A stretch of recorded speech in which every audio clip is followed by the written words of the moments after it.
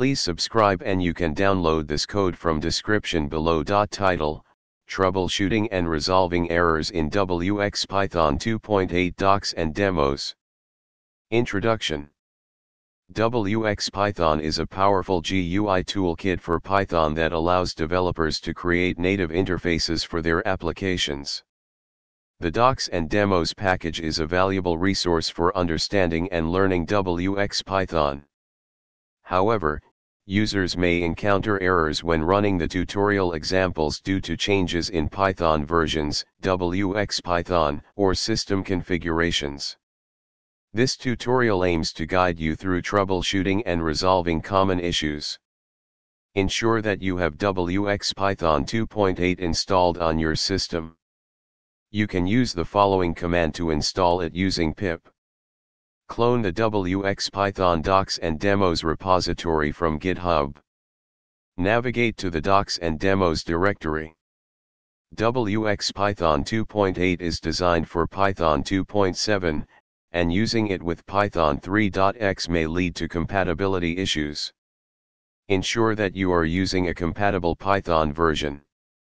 If you encounter errors related to print statements, division, or other syntax differences, consider updating the code to be Python 3 compatible. Ensure that your system has the required dependencies for wxPython. Refer to the wxPython documentation for platform-specific instructions, https://wxPython.org/pages/downloads. Inspect the code of the tutorial examples and update any deprecated or incompatible code.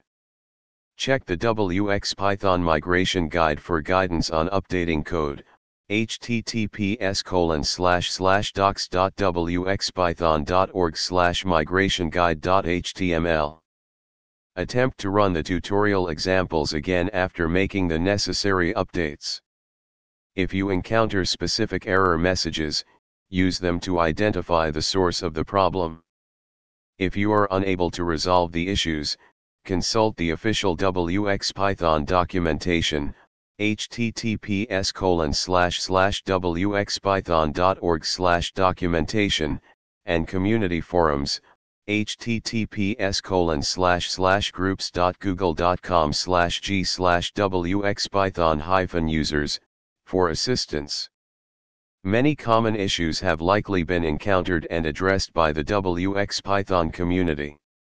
Troubleshooting and resolving errors in wxPython 2.8 docs and demos may require a combination of updating dependencies, modifying code for compatibility, and seeking assistance from the community.